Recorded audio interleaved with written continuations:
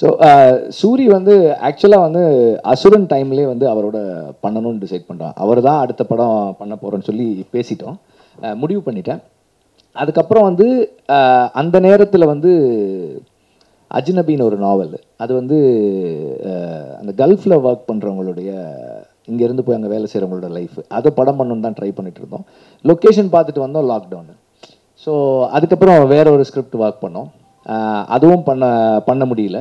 And then இது விடுதலை happen. அந்த அந்த அப்போ வந்து கைதிகள்னு ஒரு கதை, ஜெயமோகனோட கதை படித்து அது பண்ணணுன்னு ஆசைப்பட்டேன். அதுக்கு ஒர்க் பண்ணிகிட்டு இருக்கும்போது அந்த ரைட்ஸ் அவர் வேற ஒருத்தருக்கு ஆல்ரெடி கொடுத்துட்டாருன்னு தெரிஞ்சுது. ரத்த சாட்சின்னு பண்ணியிருந்தாங்க அவங்க அந்த படம். ஸோ அதுக்கப்புறம் நான் வந்து துணைவன் எடுத்து பண்ணேன். ஸோ அது அவர் வந்து அவரோட தான் பண்ணுறதுன்னு டிசைட் பண்ணிட்டேன்.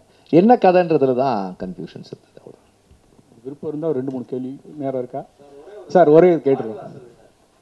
வாடிவாசல் வந்து விடுதலை முடிஞ்ச உடனே ஆரம்பிக்குது. இப்போ ஆக்சுவலாக வந்து வாடிவாசலுக்கு ப்ரீ ப்ரொடக்ஷன் ஒர்க் போயிட்டுருக்கு. லண்டனில் வந்து கொஞ்சம் ஆனிமெட்ரானிக்ஸ் ஒர்க் எல்லாம் பண்ணிகிட்ருக்கோம். அந்த காளைக்கான ஆனிமெட்ரானிக்ஸ் ஒர்க், ரோபோட், ஆக்சுவலாக வந்து ஒரு ரோபோ உருவாக்கிக்கிட்டு இருக்கோம், லைஃப் சைஸில் ஒரு ரோபோ உருவாக்கிக்கிட்டு இருக்கோம். இங்கேருந்து சூர்யா சார் வளர்க்குற மாடை ஸ்கேன் பண்ணி அதே மாதிரி ஒன்று பண்ணிகிட்ருக்கோம். அந்த ஒர்க் எல்லாம் போயிட்டுருக்கு, ப்ரீ ப்ரொடக்ஷன் ஒர்க் போயிட்டுருக்கு, ரைட்டிங் எல்லாம் போயிட்டுருக்கு. ஒரு பிஸியான படப்பாளியாக வந்து எங்களுக்கு இவ்வளோ நேரம் கொடுத்ததுக்கு ரொம்ப நன்றி தெரிவிச்சுக்கிட்டோம் எல்லாரும். ஏன்னா வந்து கேள்வி என்னென்னா, இந்த விஜய் வந்து இப்போ ஒரு ஃபங்க்ஷன் நடத்தினார். அதில் வந்து உங்களுடைய பாயிண்ட்டை வந்து சொன்னார், கல்வி இது வந்து ரொம்ப முக்கியம், அசுரன் இதில் வந்து அது வந்து பெரிய விஷயம், எனக்கு கல்வியோட முக்கியத்துவம் சொன்னார். அதோட படைப்பாளி வந்து நீங்கள் தான். இந்த மாதிரி ஒரு பெரிய படைப்பாளியும் ஒரு மாஸ் நடிகரும் சேர்ந்தால் பிற்காலத்தில் நல்லாயிருக்கும். அது ஏதாவது நடக்குமா? ஆல்ரெடி கதை ஏதாவது சொல்லியிருக்கீங்களா? வேறு கதை வச்சுருக்கீங்களா? இல்லை, நாங்கள் 2 பேருமே வந்து ரொம்ப நாளாக பேசிக்கிட்டே தான் இருக்கோம் பண்ணணும்னு.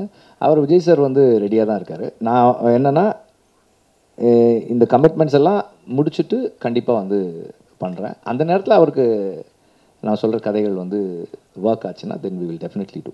சார், உங்களை பொறுத்த வரைக்கும் சினிமானா என்ன சார்? காலேஜ் இன்டர்வியூ மாதிரி இருக்கு, என்ட்ரன்ஸ் எக்ஸாம் இன்டர்வியூ மாதிரி இருக்கு. அது வேற மாதிரி ரீஃப்ரேஸ் பண்ணி கேளுங்களேன். நல்ல சினிமா என்ன? இது அதோட டேஞ்சர். சி இல்லை, சரி, என்னை பொறுத்த வரைக்கும் வந்து if you don't intentionally exploit the viewer, then you are there to tell something. எனக்கு வந்து ஒரு சில பேர் வந்து சமூக அக்கறையோட படம் எடுப்பாங்க, சில பேர் வந்து வேறு சில அக்கறைகளோட படம் எடுப்பாங்க. ஆனால் எனக்கு அதை விட முக்கியமாக நான் பார்க்குறது என்னென்னா, இன்டென்ஷனலாக நீங்கள் வந்து பார்வையாளனை எக்ஸ்ப்ளாய்ட் பண்ணலன்னா அதுவே வந்து போதுமானதுன்னு நினைக்கிறேன் நான். அதுவே ஒரு குறைந்தபட்சம் நம்ம சரியாக இருக்கோம்னு அர்த்தம்.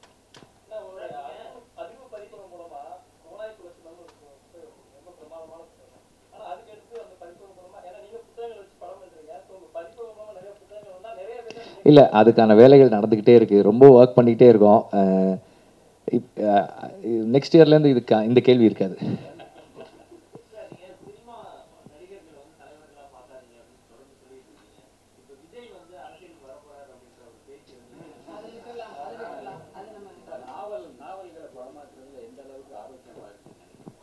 எனக்கு ஈஸியாக இருக்குது. நான் எப்படி பார்க்குறேன்னா, ஒரு ஒரு ஒரு படைப்பை நாம் உருவாக்கணும்னா, அந்த இன்செப்ஷன்லேருந்து நம்ம தொடங்கணும்னா இட் டேக்ஸ் ஒரு அட்லீஸ்ட் ஒரு 1.5 years ஆகுது. நம்ம வந்து ஒரு களத்தை எடுத்து ஒரு கதை கருவை அதில் அந்த களத்துக்குள்ளே கண்டுபிடிச்சி அந்த களத்தில் போய் ஒர்க் பண்ணி அதுக்கப்புறம் தான் கதை வருது. கதையெல்லாம் அந்த கருவை கண்டுபிடிச்சி கதை ஒர்க் ஒரு 1.5 years ஆகுது. அதுக்கப்புறம் we sit on a screen play. அப்போ இவ்வளோ டைம் எடுக்குது.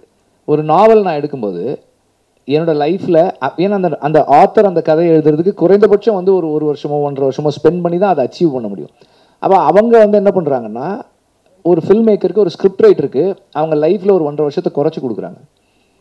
எனக்கு ஏற்புடைய ஒரு கதையாக இருந்தால், எனக்கு அந்த கதை ஏற்புடைய கதையாக இருந்தால் அதை நான் எடுத்துக்கிட்டு எனக்கு என் விருப்பத்திற்கு ஏற்றார் போல் நான் அதை மாற்றி அமைக்கிறதுக்கு அந்த கதாசிரியருக்கும் விருப்பம் இருக்கிற பட்சத்தில் நான் அதை வாங்கி நான் ஒர்க் பண்ணுறேன். எனக்கு வந்து கன்வீனியண்ட்டாக இருக்குது. மோர் தென் எனிதிங் எல்ஸ், அந்த வேர்ல்டு அவங்க ஆல்ரெடி பில்ட் பண்ணி கொடுத்துட்றாங்க. அது ஒரு பிளாட் பாயிண்ட்ஸ் இருக்குது, கேரக்டர்ஸ் இருக்காங்க, அதுக்குள்ளே நான் அங்கேருந்து என்னுடைய ஒர்க்கை ஸ்டார்ட் பண்ணுறேன். ஸோ சம்டைம்ஸ் வந்து I might agree with the writer, sometimes I might not agree with the writer. But அந்த அந்த அந்த வேர்ல்டு எனக்கு பிடிச்சிருக்கலாம், அங்கேருந்து நான் வேறு எக்ஸ்ப்ளோர் பண்ண விரும்பலாம். அதுக்கு அந்த ரைட்டரும் அக்ரி பண்ணிக்கிட்டா தென் அதை பண்ணுறோம். பொல்லாதவன்ல தனுஷோட ஆரம்பிச்சு இப்போ அசுரன் வரைக்கும் ஒர்க் பண்ணியிருக்கீங்க.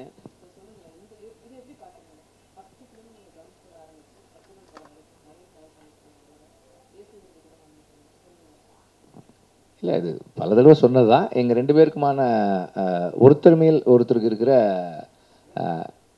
நம்பிக்கையும் மியூச்சுவல் ரெஸ்பெக்ட் அண்ட் ட்ரஸ்ட், அதுதான். அதனால தான் பண்ண முடியுது.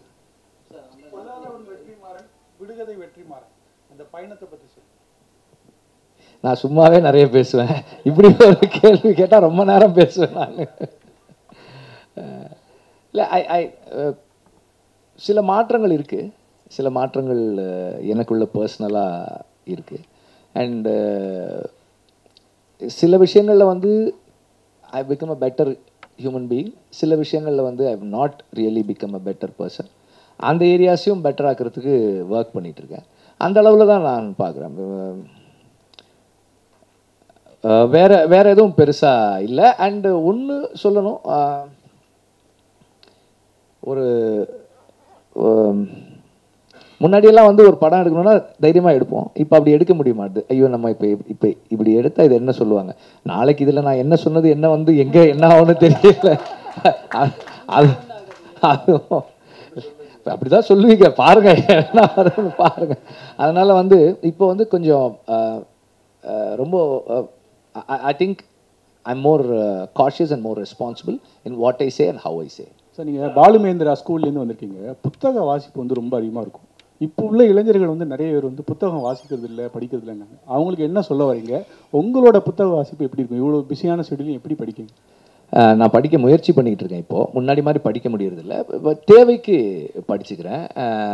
அதுக்காக கொஞ்சம் டைம் ஸ்பெண்ட் பண்ணுறது கஷ்டமாக இருக்குது. படிக்கிறதுன்றது இந்த ஏஜில் இருக்கிற வெவ்வேறு காரணிகள், எக்ஸ்டர்னல் ஃபேக்டர்ஸால் இன்டர்னலாகவுமே ஃபோக்கஸ் ஸ்பேன் குறைஞ்சிருச்சு, கஷ்டமாக இருக்குது. ஸோ நமக்கே எப்படி இருக்குன்னா, இன்றைக்கி இருக்கிற பசங்களை படிங்கன்னு சொல்கிறதே வந்து அது பாயிண்ட் இல்லைன்னு தான் நினைக்கிறேன். நம்ம கைண்ட் ஆஃப் ரீடிங் அவங்களால பண்ண முடியுமான்னு எனக்கு தெரியல இன்றைக்கி இருக்கிற ஜெனரேஷனால். So it has to have a different form of understanding and reading. நானே வந்து இப்போ என் பொண்ணுக்கு ஏதாவது சொல்லணும், படிக்க சொல்லணும்னா வந்து சில வீடியோஸ் அனுப்புகிறேன். அது தொடர்பாக அந்த வீடியோஸ் பார்த்துட்டு டிஸ்கஸ் பண்ணுறேன். அதுக்கப்புறம் ஏதாவது படிக்கிறதுக்கு மெட்டீரியல் இருந்தால், சின்னதாக மெட்டீரியல் இருந்தால் நான் கொடுக்குறேன். அந்த மாதிரி தான் நானே பண்ணுறேன். So that's how I do. Knowledge acquire பண்ணுறதுக்கு reading is a very important tool. அந்த நாலேஜை அக்வயர் பண்ணுறதுக்கான அந்த டிவைஸ், அந்த டூல் வந்து ஒவ்வொரு காலகட்டத்திலையும் ஒவ்வொரு மாதிரி மாறிட்டே இருந்திருக்கு. படிக்கிறது வந்து நிறைய பேஷன்ஸ் கொடுக்கும்னு நினைக்கிறேன். ஸோ அது அதை ப்ராக்டிஸ் பண்ணணும்னா அது கண்டிப்பாக படித்தா நல்லாயிருக்கும். அவ்வளோதான் சார். இப்போது நீங்கள் எல்லா படங்களுமே எடுக்கலாம், எல்லா தளத்தில் எல்லா கதைகளுமே பேசலாம், எல்லாருக்கும் எல்லா உரிமையும் இருக்குது அப்படின்றத ஆரம்பத்துலேருந்து சொல்லிகிட்டு இருக்கீங்க. பட் சம்டைம்ஸ் வந்து நம்ம உண்மைக்கு மாறான கதைகள் நிறைய ஆரம்பிச்சிச்சு இல்லை சார்? அவங்க என்ன சொல்கிறாங்களோ அது சரி வேணாம் சார், நான் ரொம்ப நல்ல கேள்வி கேட்குறதா நினச்சேன். ஓகே, இல்லை இல்லை, எல்லாருமே வந்து அவங்கவுங்க தளத்தில் ஒரு விஷயத்த சொல்லிட்டு அதுதான் உண்மைன்ற மாதிரி நம்ப வைக்கிறாங்க சார். வரலாற்றையே மாற்ற மாதிரியான திரைப்படங்கள் நிறைய வர ஆரம்பிக்குது இல்லை சார்? அப்போ அதை வந்து இல்லை, எப்போவுமே வந்து என்ன சொல்கிறது, நல்ல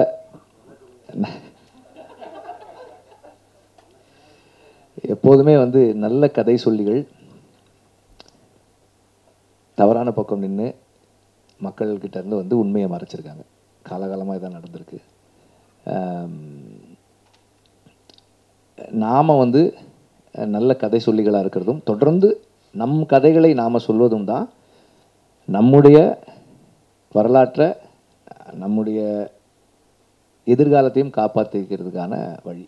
நம் கதைகளை நாம் சொல்லணும். மற்றவங்க சொல்கிற கதைகள் அவங்க சொல்லட்டும், ஆனால் நம் கதைகளை நாம் உறக்க சொல்லணும். அவ்வளோ சார். தமிழ் சினிமாண்டில் உலக சினிமாலே பார்த்தீங்கன்னா சில கதை திருடுகள் அப்படின்றாங்க, பிளாகரிசம்ன்றாங்க. பட் அதில் என்னன்னா சில சமயங்களில் பார்த்தீங்கன்னா ஒருத்தருடைய கதையை திருடி இருக்காங்க. சிலதை பார்த்தீங்கன்னா வந்து சிமிலர் ஐடென்டிக்கலாக இருக்கும்.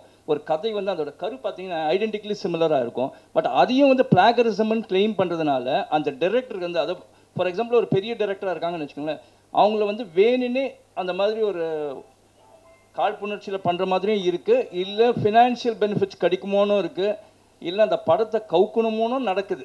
அது எல்லாரையுமே சில சமயங்களில் நடக்குது. அதை பற்றி கொஞ்சம் சொன்னீங்கன்னா கொஞ்சம் கிளியராக இருக்கும். இல்லை, ஒருத்தர் வந்து தன்னுடைய கதையை எடுத்துட்டாங்கன்னு அவர் ஃபீல் பண்ணாருன்னா அதை அட்ரஸ் பண்ணணும்னு தான் நான் நினைக்கிறேன். கூப்பிட்டு இது என்ன ஏன் அப்படின்னு கேட்கணுன்னு தான் நான் நினைக்கிறேன். அந்த இடத்துல அதை அப்படி பேசணும்னு நினைக்கிறேன் நான். புரிதலே இல்லாமல் இருக்காங்க. அது நம்ம சொல்ல முடியாது. இல்லை, அவங்க அப்படி ஃபீல் பண்ணாங்கன்னா அவங்க ஃபீல் பண்ணது தான், அதை நீங்கள் எதுவும் இது பண்ண முடியாது. அப்போ அதை அட்ரஸ் பண்ணணும்னு நினைக்கிறேன். அது என்னென்ன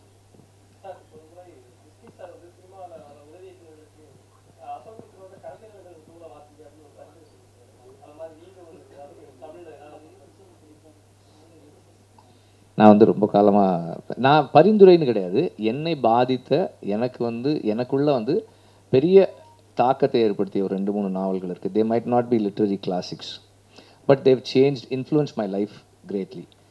ரூட்ஸ், அலெக்சியுடைய ரூட்ஸ், வேர்கள். அதுக்கப்புறம் வந்து ஓனாய் குலச்சிருந்தோம். அது நீங்கள் இங்கிலீஷில் படிக்க, தமிழில் வாங்கி படிக்கணும்னு அவசியம் இல்லை. ஆமாம், இல்லை எனக்கு இங்கிலீஷ் ட்ரான்ஸ்லேஷனோட தமிழ் ட்ரான்ஸ்லேஷன் ரொம்ப பிடிச்சிருந்தது. சீமோனோட ட்ரான்ஸ்லேஷன் எனக்கு ரொம்ப பிடிச்சிருந்தது. அது 7 தலைமுறைகள்னு அப்ரிச்டு ஒன்று இருக்கும். ஆமாம், அது 7 தலைமுறைகள் தான் ஃபுல். இல்லை, வேர்கள் தான் ஃபுல்லா? ஆமாம், இல்லை அப்ரிச்டா ஃபுல் வெர்ஷனா? ஏன்னா 2 வேர்கள்னு நான் படிச்சிருக்கேன். ஒரிஜினல் வந்து ரூட்ஸ் வந்து 700 பேஜஸ். இது எவ்வளோன்னு தெரியல. இது அப்போ அது அப்ரிச்ட் வெர்ஷன். சார் வணக்கம். இந்த நிகழ்ச்சி வந்திருக்கீங்க இல்லையா, அது இது சம்மந்தமாகவே உங்களுக்கு ஒரு சின்ன ஒரு இப்போ நீங்கள் உணவு இதெல்லாம் எடுத்துங்க, நிறைய விஷயம் எடுத்துங்கலாம் சொன்னீங்க, நிறைய பேசுனீங்கல்ல. இன்னைக்கு நம்ம சாப்பிட்டுட்டு இருக்கிற நிறைய விஷயமே விஷத்தை தான் சாப்பிட்டுட்டு இருக்கோம். ஸோ விவசாயம்ன்றது சுத்தமாக போயிடுச்சு. விவசாயம், இயற்கை விவசாயம், இது எப்படி பார்க்குறீங்க? அடுத்த சமூகத்துக்கு, இனி வரக்கூடிய சமூகத்துக்கு நம்ம என்ன, ஏன்னா படைப்புகளை தாண்டி சில பதிவுகள் வேணும் இல்லையா? அது அது இல்லை, இப்போது இன்னைய சூழ்நிலையில் வந்து மருந்து போட்டு பண்ணுற விவசாயம் தான் வந்து இருக்குது. இயற்கை விவசாயத்தில் வந்து சயின்ஸ் என்ன சொல்லுது?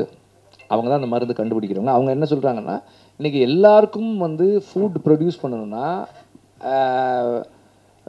ஆர்கானிக்காக ட்ரை பண்ணால், ஃபார்மிங் வந்து பெஸ்டிசைட்ஸ் இல்லாமல், ஃபர்டிலைசர்ஸ் இல்லாமல் பண்ணால் அவ்வளோ ஃபுட்டு ப்ரொடியூஸ் பண்ண முடியாதுன்னு சொல்கிறாங்க அவங்க. அண்ட் இன்றைக்கி வந்து இந்த ஆர்கானிக் ஃபுட்டு சாப்பிட்றதுன்றே ஒரு எலிட்டிஸ்ட் எக்ஸ்ப்ரெஷனாக இருக்குது. அது வந்து ஆக்சுவலாக வந்து மாட்டு சாணியை போட்டு பண்ணுறது வந்து இயல்பாக நம்ம எல்லாம் பண்ணுறது தான் அது. ஆனால் இன்றைக்கி வந்து அது ஒரு எலிட்டிஸ்ட் எக்ஸ்ப்ரெஷனாக இருக்குது. அது வசதியானவங்களுக்கு மட்டுமானதாக இருக்கிறத மாற்றணும். அதை மாற்றி எடுத்துகிட்டு வந்து எல்லாருக்கும் சேர்க்கணும். அதுக்கு வந்து ஒரு பெரிய அளவில் எல்லாருமா சேர்ந்து அதை செய்ய வேண்டியிருக்கு. அதுலேயும் நிறைய சேலஞ்சஸ் இருக்குது. இப்போது நம்ம ஒரு முறையில் இப்படி ஒரு முறையில் செய்யணும்னா எல்லாரும் அதை செய்யணும்னு அவசியம் கிடையாது. இப்போ 10 பேர் ஒன்றா நிலம் வச்சுருக்காங்கன்னா அந்த 10வது நிலத்தில் இருக்க ஒரு மருந்து போட்டார்னா என் நிலத்துக்கும் அது பாதிப்பு ஏற்படும். ஸோ அது வந்து அது கொஞ்சம் கொஞ்சமாக மூமெண்ட்டாக சேஞ்ச் ஆகணும். அண்டு ஒரு ஸ்டேட்டில், நம்ம நாட்டினுடைய ஒரு ஸ்டேட்டில் அதை அச்சீவ் பண்ண முடியுது அப்படின்னா அது கவர்மெண்ட் கொஞ்சம் சப்போர்ட் பண்ணாங்கன்னா அது பண்ண முடியும்னு நினைக்கிறேன். அந்த மாதிரி அப்படி பண்ணாதான் அது வரும். ஆனால் அதே நேரத்தில் வந்து இப்போது சில ப்ராக்டிசஸ் தவிர மருந்து இல்லாமல் ப்ரொடியூஸ் பண்ணுறது மட்டும்தான் நல்ல பொருள் அப்படின்னு சொல்கிறது இருக்கு இல்லையா, அதுவே சம்டைம்ஸ் வந்து நமக்கு கொஞ்சம் நெகட்டிவான. ஆமாம், அதனால் வந்து அந்த பேலன்ஸ் இருக்கணும். எல்லாத்தையும் ஒரேடியாக ஒதுக்கவும் முடியாது, எல்லாத்தையும் ஒரேடியாக ஏற்றுக்கவும் முடியாது. அவ்வளோதான்.